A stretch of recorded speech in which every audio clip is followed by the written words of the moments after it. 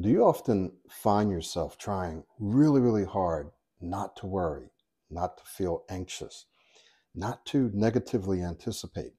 And this can happen before a social experience, before a meeting, before an interview, before a presentation, or it can happen during, while you're actually speaking. You're trying not to think of something and not to feel something. Does this ever happen to you? Do you see yourself as, or are you a perfectionist? Are you really hard on yourself? Do you beat yourself up? Do you criticize yourself a lot? If so, this video is going to be perfect for you.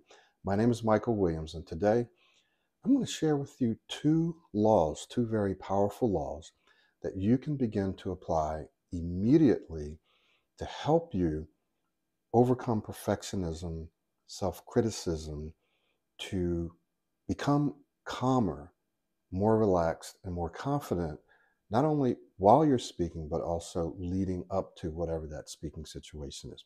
So let's jump right into it. And the first law is called the law of relaxation. The law of relaxation. Now, what does this law say? Well, this law says, essentially, that in all mental workings, effort defeats itself. In all mental workings, effort defeats itself. Now, what does that mean?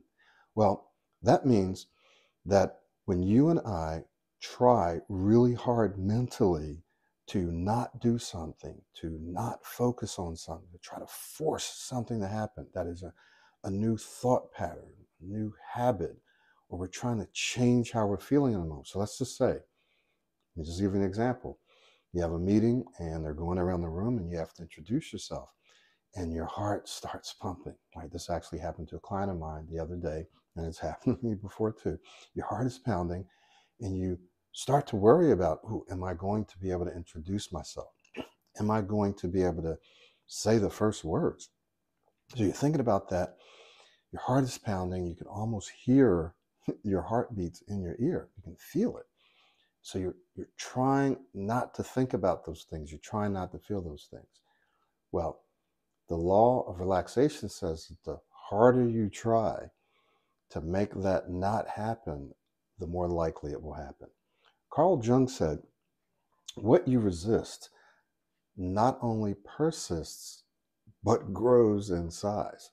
So the more you focus on and you kind of fight and you try not to think and feel that way, the more anxious you become, the more nervous you become, the less creative you're able to be, the more cloudy your thinking becomes, and the more likely it is that you will get the results that you don't want. It's kind of like a self-fulfilling prophecy. So this law of relaxation is very, very important because it's one of the keys to helping you learn how to think, feel, and speak more clearly, more calmly, and more confidently. So let's talk about a few of the things that you can do to help you to get to the place where you're not fighting your thoughts and fighting your emotions. So I just want to share with you a few very, very specific steps, or maybe we won't call them steps, but just actions that you can take. So one action is for you to remember to pause and breathe. Now, why is this important? When you pause, you slow everything down. When you breathe, you give your brain more oxygen, you give your body more oxygen, you're able to think more clearly. So it's very important that you pause, that you breathe more fully and more frequently. Let me give you an example. Many, many years ago, I was at a conference, and at that time I was already a teacher, I was a preacher, speaker, I was even a coach. And I raised my hand on purpose to ask a question or to make a comment. Why? Because at that time, I was doing a lot of full-time coaching and it was online. So anytime that I had a chance to actually get out and talk in front of a large group of people, I would take advantage of that opportunity. So I raised my hand. As soon as I thought about making that comment, my heart started pounding, just me thinking about it. So what did I do? Started taking deeper breaths and more frequent breaths. And my heart kept pounding, probably slowed down a little, but it kept pounding.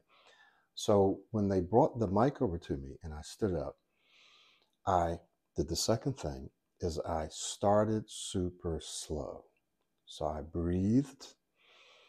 I paused in between my sentences, sometimes my words, and I started super slow. What does this do? When you start super slow, you have more control.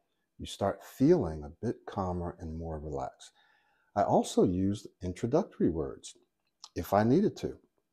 If I felt like I needed to say so, or well, or okay, or thank you, then I did that. And so this will bring us to our second law, which is the law of flexibility and fluidity. The law of flexibility and fluidity. The law of flexibility says, be very clear about your goal, about what you want, where you want to go. Be as clear as you can, but be flexible in how you get there. Be adaptive, right? Your ability to be adaptive and to adapt to situations and circumstances, some of which you have no control over, will be the key to your success. Now, the second part of this law is the law of fluidity. And let me explain what I mean by this. Oftentimes, people will back themselves into a corner and they'll say, I have to say this right now and I have to say it this way. I can't say it any other way. For example, your name, or when you're introducing yourself, what you specialize in, or what your area of expertise is, or where you work. So there's something that people believe that they have to say in a certain way, and they can't add anything in front of it. They can't change it around. They have to say it just like that. Well, that's an inflexible or rigid mindset. And when you don't have any options, and we're going to talk about this, when you don't feel like you have any options or choices, you actually become more anxious, more nervous, less relaxed, less calm, less clear, less smooth, less efficient. So it's very important that you give yourself options, that you're adaptable, that you are flexible, that you're fluid, and you say, hey, no, wait a minute, I have multiple ways that I can introduce myself. And I'm going to give you at least one or two examples here. In fact, I'm going to give you at least two. Years ago, I got a job working on the telephone, answering the telephone. I used to hate answering the telephone because I had a hard time saying hello. So in the training, we had to say, hello, this is Michael Williams. Thank you for calling USAA Insurance Company, blah, blah, blah. So I asked the trainer, I said, hey, listen, I'm having a hard time saying hello. Sometimes I get a little stuck. I used to stutter really bad. Now, obviously, you can see that I don't, but sometimes I still get stuck, especially on the phone. Is it okay if I say, yes, hello? She said, I don't see any problem with that. Sure, Michael, go ahead. So I started saying, yes, hello. Magically, I was able to answer the phone with no problems. Every single time, smoothly. Yes, hello, yes, hello, yes, hello. What's the point here? I had a flexible mindset. I said, how else can I say hello?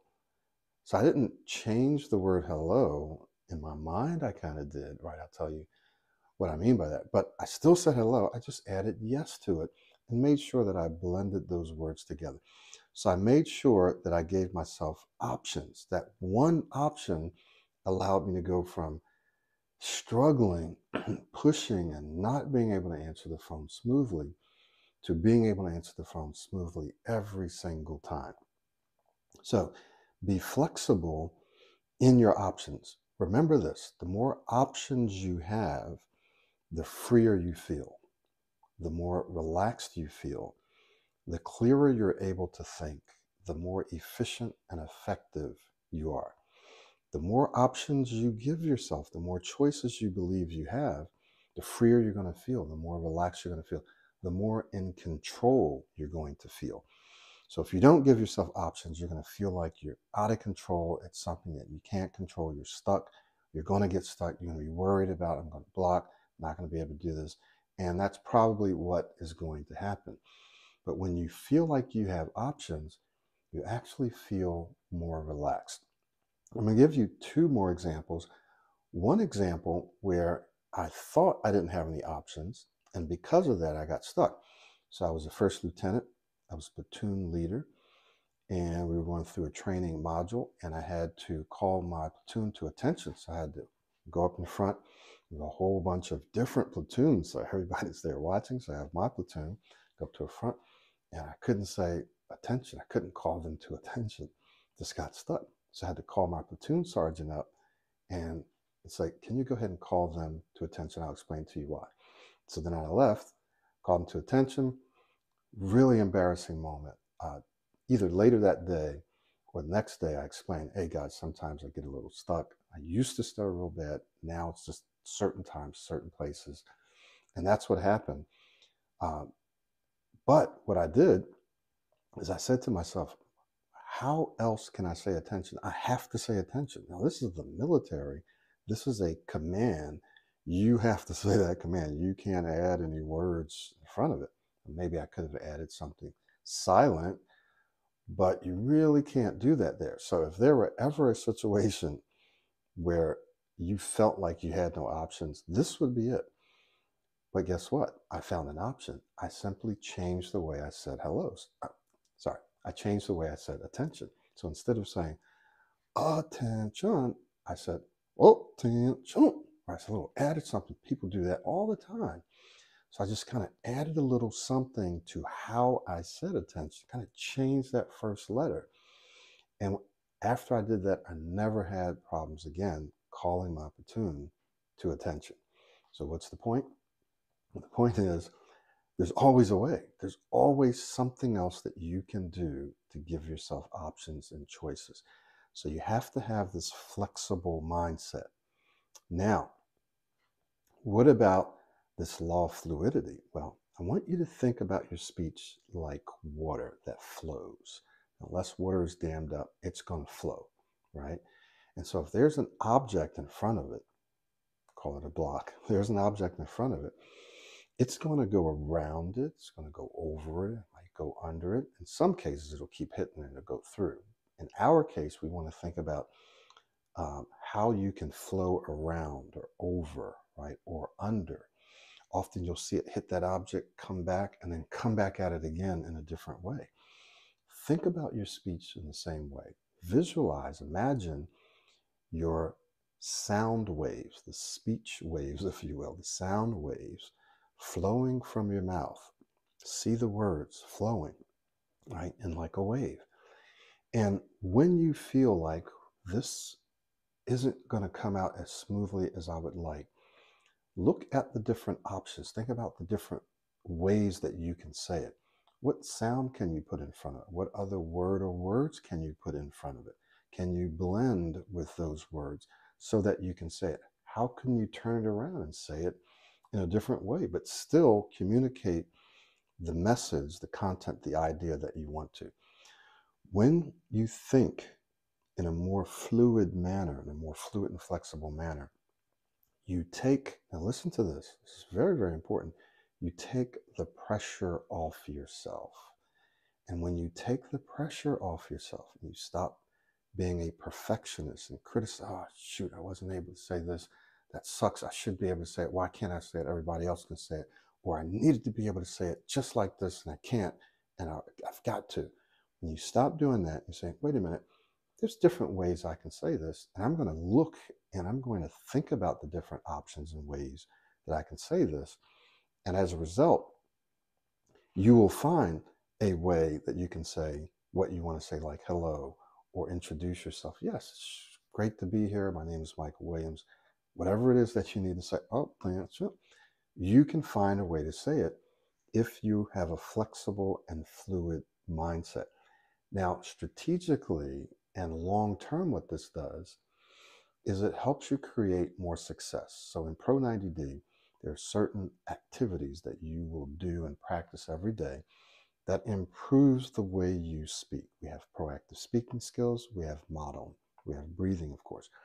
All of these things, along with changing your mindset, literally helps you improve your speech. So we're not just saying use these tricks and tips to kind of work your way around saying what you want to say. But no, these things open up your mind, helps you to feel freer, to feel like you have more control, to help you feel calmer and more confident in your ability to say what you want, so that you're able to develop more of a flow with your speech, right? Your speech is more fluid.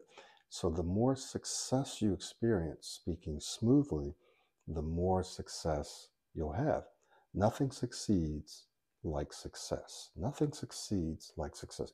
So the more success you have speaking, the more success you will have speaking, because your brain takes the attention off of, I can't say this, I can't say this, I can't answer the phone, I can't call them to attention, I can't do this, I can't introduce myself, right? So the more you think that, the more you try to force yourself not to think that, the harder it becomes. The more pressure you put on yourself, the more it becomes that self-fulfilling prophecy.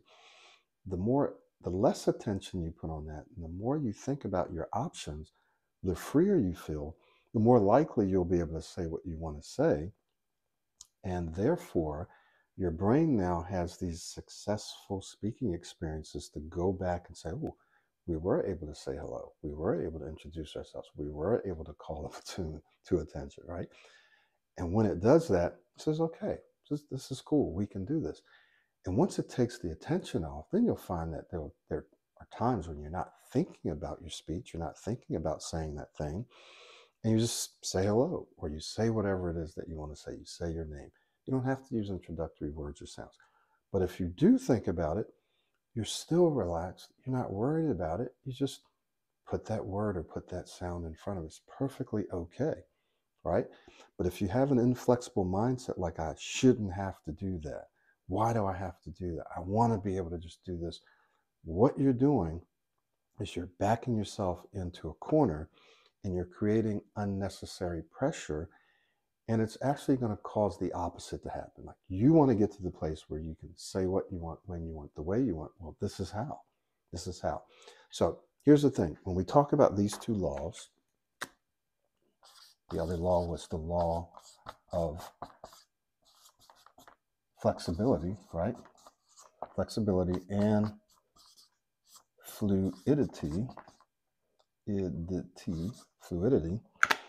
What we're saying is that the more relaxed you are, the more you kind of stop resisting and stop mentally forcing something to happen, the more flexible and fluid you're able to become, right? Because you're more relaxed, you can think more creatively, right? You can expand your options. And the more flexible you are, the more fluid you are, the more options you see, the more in control you feel, the more relaxed you feel, the calmer you feel, the more relaxed you're going to feel.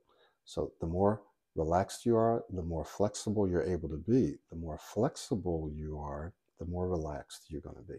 So they both kind of work together, right? So here's an exercise or a mental activity that you can use on a regular basis. If you have something coming up, like a social event, a meeting, anything that's causing you angst, anything where you're feeling a bit anxious or nervous, think about your options. Develop some options as to how you can say what you want to say. Here's another example. I was at that same retreat, and they were going around the group, and they said, okay, you have to say this and then this. So a certain word or words you had to say, and then you had to add your own thing to it, your own thought to it. It was kind of like a game. And immediately I thought in my mind, wow, I feel like I might not be able to say that. So then immediately thereafter, I said, what are some options? How else can I say that? It doesn't matter if everyone else is just saying that word and then saying whatever. I can add a little word to it or a sound to it. What are some words I can add to? So I said, okay, you can say this first and then say that word. So when it came to my turn, I wasn't able to say the word, but I was able to say another word even before I said the other word, before I said the word that I was supposed to say. So I had two options. I had the word that I could say immediately. Then I had another word that I wanted to put in front of it. And then I had something else that I put in front of that. So I didn't feel like I was backed into a corner. So again, when it came time for me to say what I wanted to say, and I just initially felt like, oh, that's not going to come out. Let me try this. Ooh, that didn't come out. Let me just add this. Then I was able to say the whole thing. This happened very, very, very quickly. No one noticed. I barely noticed. It was just like boom, boom, boom, and I said it. So you have to give yourself options. Never back yourself into a corner. Never feel like I have to say it just like this, because if you do, you're going to build up more tension, more resistance, more anxiousness, more nervousness, and then you're going to get stuck. You're not going to be able to say what you want to say. But when you feel like, say it this way, say it that way, I can say it this way. And then when it's your turn, you might just not have to say any of the other stuff. You might just be able to say the word or say the name, right? And this is what I've experienced for decades after decades after decades, and helping thousands and thousands of people.